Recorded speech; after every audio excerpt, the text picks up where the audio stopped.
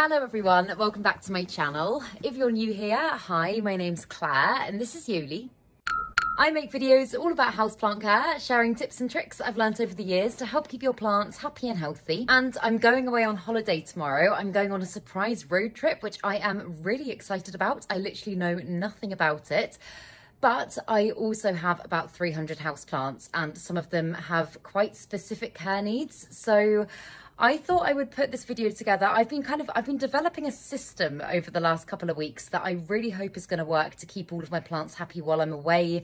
We are in the UK and we're predicted to have an absolutely awful heat wave this coming week, which although is going to be great for my road trip, it is not going to be good for my plants. The last time it got to this temperature in the UK, it was about 45 degrees in this room, which is crazy. So yeah, I thought I'd walk you through everything that I'm doing in order to make sure my plants stay happy, give you some tips on how, if you're going away, maybe you could help to do the same for your plants.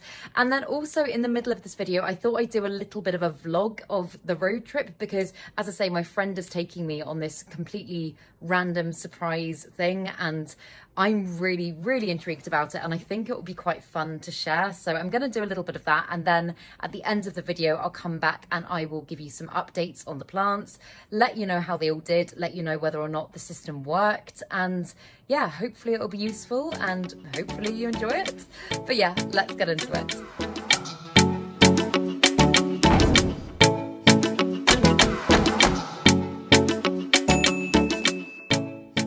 So this room is pretty much chaos at the moment, hence why I'm not filming at my normal spot at the table because I can't actually get to the table right now.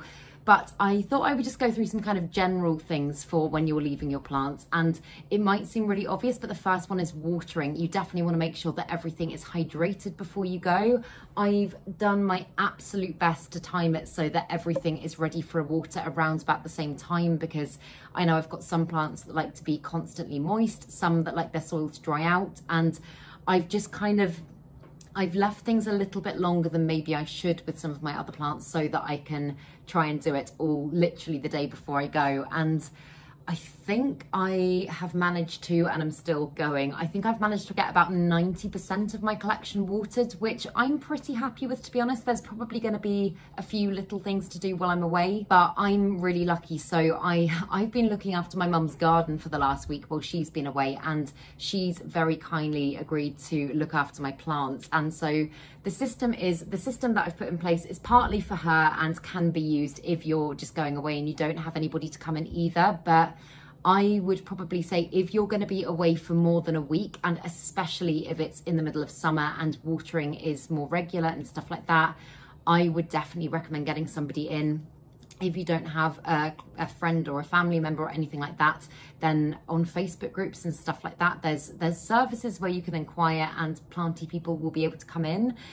My mum is, so I've said this in other videos before, my mum is great with garden plants and not the best on the whole with houseplants. So my system is designed for somebody that is not a planty person. So I've tried to really break it down and make it as easy as possible. And I'm kind of hoping that my mum won't actually have to do a lot while I'm away because I think I've been fairly on top of some of the things that I've done. But yeah, as I say, with watering, if you can get the majority done before you go, then fantastic. But if you're in any doubt as to whether or not a plant actually needs a drink, don't take the risk and go ahead and water it. I found this out very recently myself. I went away to Torquay for about a week and I specifically my Philodendron melanochrysum, I was like, oh, is it ready? I wouldn't personally water it yet, but I think in a few days it will be ready. And I watered it and it got root rot and I came back to a plant that was pretty much dying. I have chopped and propagated it, but it was not a good decision. So yeah, I would say if you can't get anybody in and if you do have plants that aren't quite ready for a drink, perhaps consider transferring them to a different substrate such as pond, for example, because pond can be used in combination with self-watering pots and most plants seem to be really happy in self-watering pots with ponds. So that's definitely an option. I mean, if you don't have many plants and you're worried about them, you could consider transferring all of them to pon. If you are going to be repotting plants, and this is another point, but if you're going to be repotting plants, whether it's into pon or just repotting them in general, don't do this right before you go away, because sometimes plants can take a while to adjust to their new environment.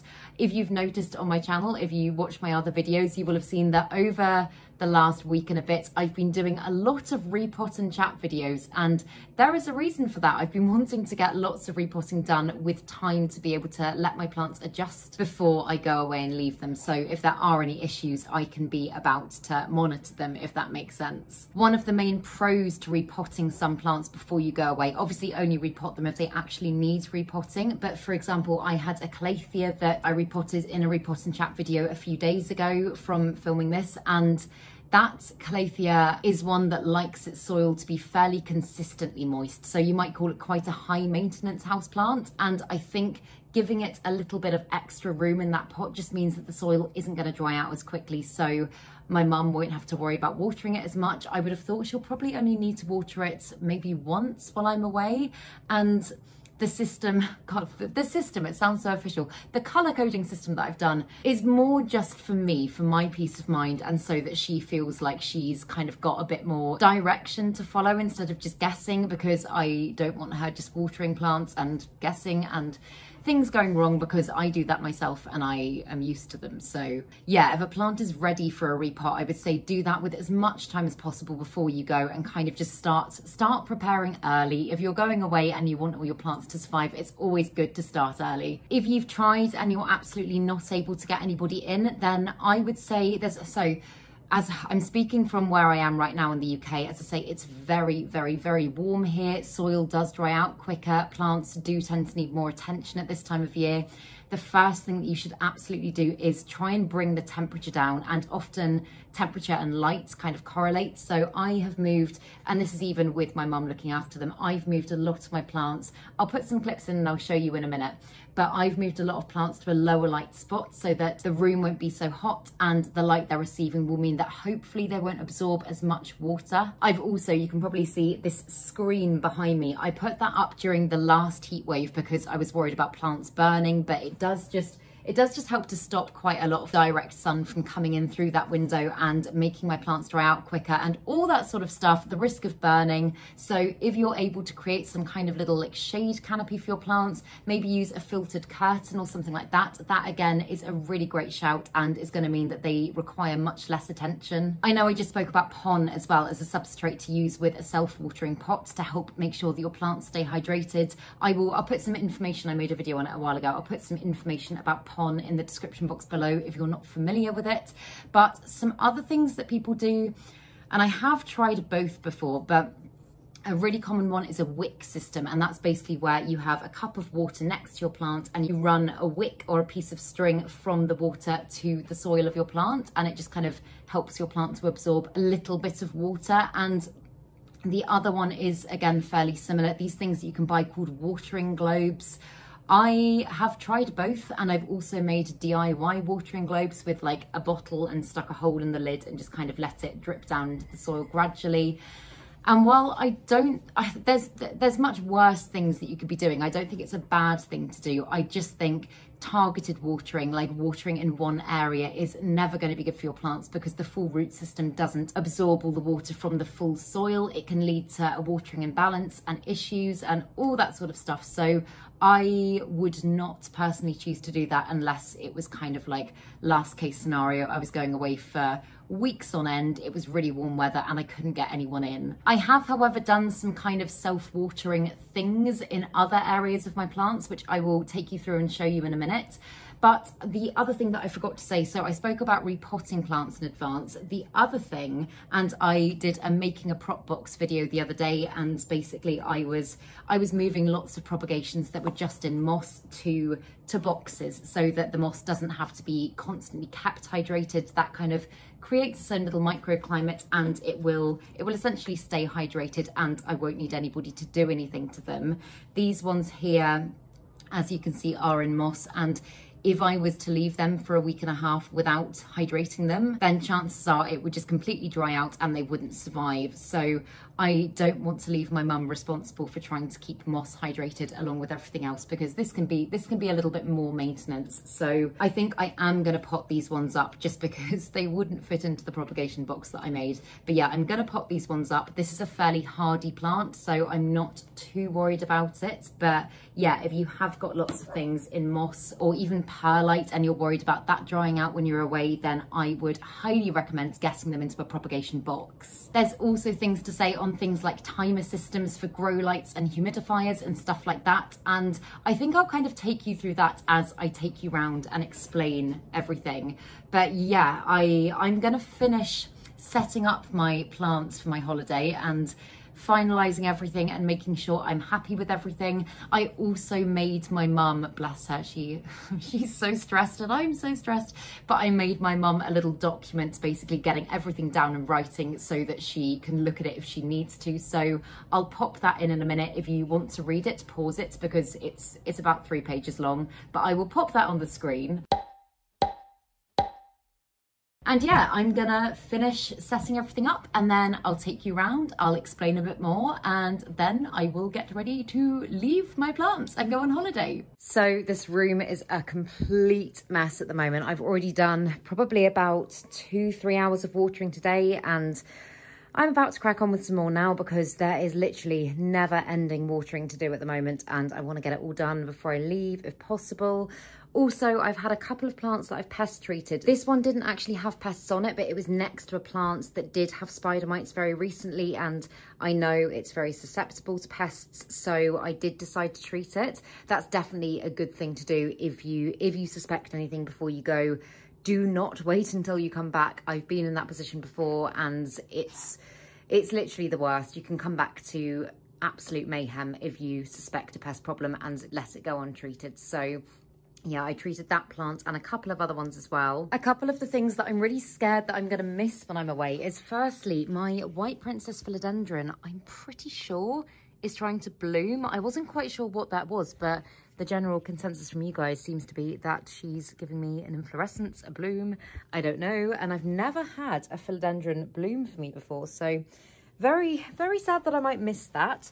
And then the other one is my Hoya Sarawak is trying to flower as well, and this is going to be such a beautiful big bloom when it does pop, and I have a very, very sad feeling I'm going to miss it, so I'm going to have to get my mum to send me some updates. But yes, right, I'm going to go finish setting up and then I will give you a tour of it.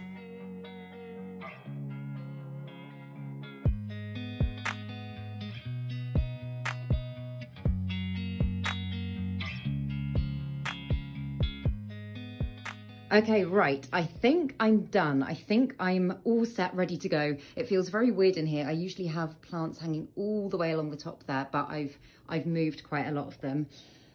So I've done this color coding system. So basically I've given literally every single pot a sticky label with a color on it so that my mum can match it to the key, which I will pop on the screen so you can see what I mean. She can match it to that and she can kind of get an idea of what plant likes what, how moist the soil needs to stay, all that sort of stuff.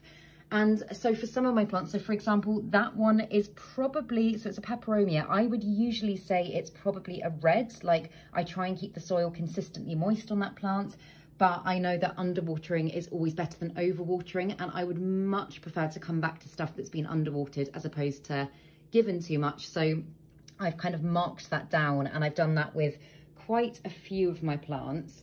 And I've said to my mum to open my cabinet if it gets above about 30 degrees because, as I say, I'm actually filming this the next day. It's first thing in the morning and it's already 22 degrees in there. It's gonna be a warm day. But so yeah, color codes on everything. I've tried to group plants with similar lighting requirements and colors together just to kind of make her life a little bit easier. And then in terms of, so keeping the moss poles hydrated, what I've done is, so I've been testing this over the last few weeks. I've just put plastic cups on top of them, and I've kind of figured out how much water needs to drip down into that each day. I've made the teeniest, tiniest hole at the bottom of that. And this is absolutely something you can do as well if you're going away and you don't have someone coming in, just to kind of help make sure those aerial roots have a nice bit of water to keep them going. And I've also done the same on top of my Monstera dubia plank here, just because I only replanked this plant recently and it kind of needs to stay a little bit moist so that it can continue to attach. So I've put one there, and that can just kind of very gradually drip down. I haven't filled it yet. But also, this is just very random. I've put a little pin in here because the growth of this plant is trying to go completely off the plank. As you can see on this side, it pretty much has gone off the plank, and I think I'm going to chop and propagate that section when I get home. But I'd like to try and encourage this to be quite central. So I've just positioned it so that hopefully in the time I'm away, if it does put out more aerial roots and kind of grip on, it will do so in the right place. But yeah, so I've got cups on pretty much everything, and I've just said to my mum if she could just fill them to the line each day, because that seems to be from my testing the kind of amount they need each day in order to stay hydrated but not like ridiculously overwatered, if that makes sense.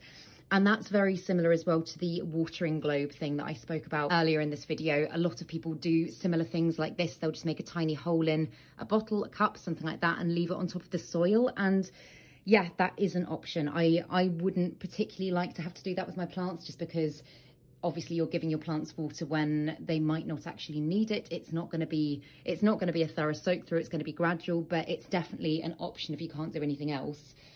And then coming through here, so bless my mum, I've literally wrecked her house with plants, but I've taken a lot of my plants that I know can survive in lower light, even if they're not low light plants per se. It's only a short period of time. It's only just over a week I'm going to be away for. I would much prefer them to be in lower lighting conditions and dry out a little bit slower so that she doesn't have to do as much. And this is just a really good thing as well. If you are going away and you want to make sure that your plants don't dry out, just move them slightly down in their lighting conditions. And yeah, although it's not perfect growing conditions for them, it's not going to kill them. They're going to be fine. I have all the faith that they are going to be fine. Fingers crossed. And then over here, I've set up, so these I've got some of my low light plants just there at the top, and I've waxed a little humidifier behind them in here so that they've kind of got some constant humidity. And then again, I've tried to group plants as much as I can here. The yellow shelf here, I've got a lot of stuff that's either in pon or probably won't need to be watered again for the next 9 days. So I have just kind of said that shelf will be fine. And then I've got grow lights here as well, so that the plants, because some of these obviously are fairly high light plants and I don't want them to suffer. And then I've also said to my mum, so some of my propagations that are in moss but don't have drainage, I have just filled a little bit of water at the bottom of the pot. I mean, that's just, I wouldn't usually do that much, but I think that's just going to be enough to keep the moss hydrated and mean that she won't have to do anything at all while I'm away to them. I have also just said to her, please send me pictures if anything doesn't look right, and I'll let you know what to do. Don't just guess. But yeah, and then I've put all my propagation boxes down there. Nothing will need doing to them. These grow lights, I've put on a timer system as well, so they will come on and off automatically every single day, meaning that my mum won't have to do anything at all, which is really great. I've got another one for my seedlings set up in another room, and again, that will just mean that she won't have to worry about anything. But yeah, also, so I've told my mum all about humidifiers and stuff like that, and I haven't actually brought my fan through here yet, but I will in a minute. I've told her to just run the fan at the same time the humidifier's on, so that it just helps to circulate the humidity and it isn't just contained in one place. Obviously, it's going to be ridiculously warm this week, and that is the thing that I'm the most scared about, to be honest, because this room, I mean, it's a glass ceiling and it literally is like a greenhouse. It gets so hot, and I did have some issues with plants the last time it got this hot, so I'm really hoping and praying that everything will be fine. But I feel like I've kind of done all I possibly can do. I've actually got a shelf of succulents and stuff like that over here that won't need to be done at all while I'm away. I wouldn't have thought. Oh, it's my mum's cat asleep on the sofa. But yeah, so I'm feeling pretty prepared. I feel like everything should be okay. And yeah, I'm gonna go pack for my road trip, and then I'll take you with me, and we'll see my plants in 9 days. Yay! So I have just got back from my mystery road trip. Oh my goodness, it was absolutely incredible. Off we go! Okay, take your towel off. Okay. Why is it so busy and it's so early in the morning? Oh my god! I'm gonna cry. And I know I said I was going to do a vlog of it in the middle of this video, but to be honest, I think it kind of deserves its own video. So I will get that up in the next couple of days. And when it's up, I will link it down below. But in the meantime, I'm going to go to bed because I'm absolutely knackered. And then in the morning, I will take you through how all the plants did. There's been a few dramas, but I think on the whole, everything looks really good. So I'll take you through everything. My mum, bless her, also vlogged her experience of looking after them, which is just the greatest thing in the world. But this one here is looking healthier.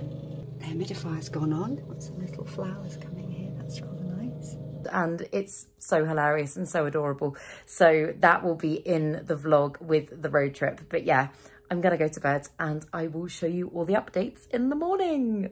So it's the next morning. I haven't filmed a video in 12 days now, I don't think. So I feel a little bit kind of drowsy and still in holiday mode and not back into filming mode. So bear with me. But on the whole, I've gone around and kind of given everything an initial inspection and I am pretty happy with how everything's doing. There has been a little bit of drama here and there, but on the whole, I would say I'm pretty happy. I think with the heat being the way that it had, my mum said that it got to 46 degrees in this room at one point, which is just ridiculous. And none of my plants can really cope in heat that high. So I think all things considered, I'm happy. I know the last time there was a heat wave in the UK, I was running around manically trying to kind of do things to plants and make sure they all survived. And I had issues then. So the fact that they're all alive and looking fairly good makes me very happy. So, right, I will take you around in a minute and give you kind of like just a general overview, but the one that has not made it, this is very sad. This is my Alocasia dragon scale, and as you can see, it's not looking good at all. My mum texted me about 4 or 5 days into my holiday with a photo of this plant. She was like, it's really wilted, the soil's bone dry, should I water it? And I was like, yes, that's what the sticky labels are for, the soil should never dry out.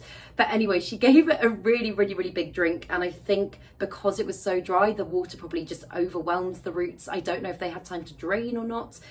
But I got back and I was like, maybe I can check the roots and maybe it'll be fine. And I went to just kind of lift it up and that happened. So it has completely rotted, which is such a shame. It's such a beautiful plant. But as I say, if it's just this one out of almost 300 plants, then I'm not going to complain. It's going to happen. And as I say, especially with the heat and everything like that, I understand. It's fine.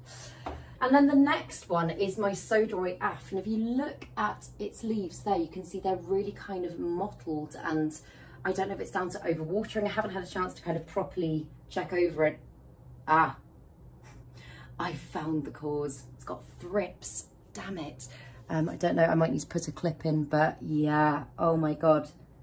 It's got thrips really badly.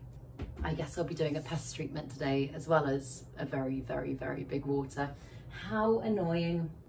Well, these things happen. So that one's got thrips, and probably some of the ones around it have also got thrips because there are quite a lot on that plant. But I'm just going to put it on the floor actually. But apart from that, I've actually had some really positive growth updates as well. I think the heat, if it's balanced with good watering, can do incredible things for your plants. So my Hoya Sarawak, this is the one that was trying to flower before I went away. And actually when I got home last night, it still hadn't fully popped. But this morning, it's starting to go. And I am just so excited about this because this is a plant that hasn't done a huge amount for me in the time that I've had it. And obviously it's so big and mature. And the fact that it's giving me a little bloom, I mean, it looks quite funny. It doesn't quite look in the right place. But yeah, the fact it's blooming for me makes me so incredibly happy. And then also one of my Anthurium clarinerviums. So when I got back last night, this one was bone dry. Like honestly, the soil was so dry, and all of the inflorescences, infructescences had just flopped down. And I was just like, oh my God, no, because this is one of the ones that I pollinated. So I gave it a really late night water and I was like, please be okay in the morning. And it has perked up this morning. And as you can see, this, I don't know if you'll be able to tell properly in camera, But this infructescence has really come a long way in the time that I've been away. It's really, really full, and I can see the berries starting to form. So I'm really excited about that. This would be a plant that I would be devastated if I lost, because obviously pollination takes such a long time, and this one's my most well-established pollinated anthurium. So yeah, I'm very glad that that is now doing okay. But yeah, I'll take you off the tripod and I'll take you round and I'll kind of give you a general overview of everything. But as I say, on the whole, I'm happy. So I just went to take a shot of the thrips on this plant, and I've also noticed it's got spider mites as well down here. You might not be able to, yeah, you can kind of tell. Oh, so it's no wonder this plant is looking a bit beaten up. So I'm gonna have to properly treat this plant and isolate it for a while. But as I say, these things happen. It's not the end of the world. Right, so this is kind of what everything's looking like at the moment. And as you can tell, the majority's looking lush and green and fairly happy. As I say, I have got some leaves on my big Alocasia portadora over here, which I will take you around and show you.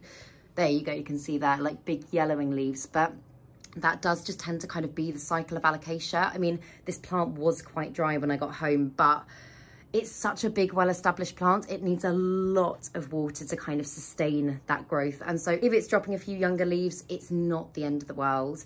Oh, another one as well that I was going to show you that isn't doing very well. This one here, I can't remember the name of this plant. I was going to call it a ripsalis, but I know that it's actually not. I can't remember.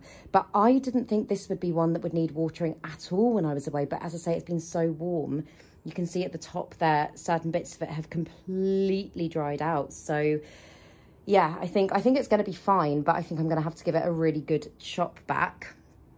And then all of the ones here, from what I've seen so far, look fairly good. Like my pink princess is doing amazingly, and she's giving me another really pinky leaf, which I'm really happy about. But yeah, I think all of these ones, oh, little growth updates. That's exciting. I think all of these ones are doing okay. I've also got a beautiful new leaf on my Monstera deliciosa, which I'm really happy about. And oh my God, these are just like positive growth updates now. But my dubia is doing so well. Do you remember at the beginning of this video, I said I put the pin there to try and help its growth kind of stay in the center of the pole? It has worked. But the growth has also completely come off the pole at the back. So I think there's really no option, unless I want it to be on both sides of the plank, there's no option but to chop. Oh my God, is that a thrip? Is that another thrip? Are you a thrip? Oh, he's gone. Okay, I don't think that was a thrip, but I will be pest checking all of my plants today if I possibly can. But I mean, with the majority, it's just things like very dry soil, like that's an Alocasia frydek, and it shouldn't be that dry. But yeah, also same with calatheas, you'll see in my mum's vlog, in my holiday video. But yeah, that one, I don't think she kind of maybe kept on top of watering as much, and I don't blame her at all because there's a lot to do here. But on the whole, I think everything's looking fairly okay. There's just plants everywhere. And then down here, my white princess philodendron has given me this beautiful new leaf from the time that I'm away, and the flower on her still hasn't popped, but look at, I just said look really weirdly, look at the size of that. I feel like it's probably gonna go in a few days, and I'm really not quite sure what to do about it when it does. I don't know whether or not to, I'm not making a prepping plants for holiday video. I'm just getting really distracted and going back into plant tour mode. But yeah, I will figure out what I'm going to do about the flower because I don't want it to stunt the growth of the plants. But I'll keep you updated on that. But yeah, I think obviously, as I say, there's things that really need watering. I can tell there's some kind of curly plants, like that one there. You can see all its leaves are curled and stuff like that. But on the whole, I think everything is good. My cabinet plants over here as well, they're looking really healthy, and those are the ones that I was kind of the most worried about because already it's 7 o'clock in the morning and it's 27 degrees in there at the moment. You can see obviously a few little yellow leaves and stuff like that, but I think I'm fairly happy. I really hope that you enjoyed this video. I hope you found it useful. If you did, please make sure to give it a thumbs up, subscribe to my channel, have a lovely day, and I will see you in the next video.